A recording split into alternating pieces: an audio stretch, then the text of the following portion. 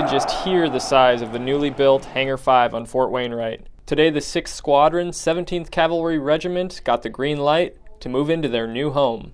It's a tremendous improvement to what we had before. Previously, our squadron was spread out amongst multiple buildings.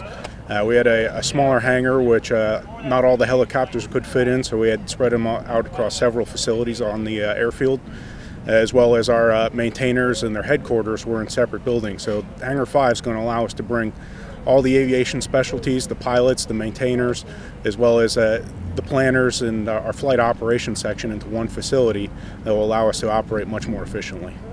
This was more than just a ribbon-cutting ceremony for a $67 million hangar.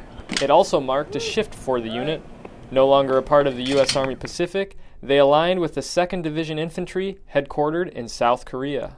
So right now we'll still be supporting the USARAC units here on Fort Wainwright and at J-Bear, and we continue to look forward to support anyone else that we are required to. Tyson Paris Hansen, News Center 11.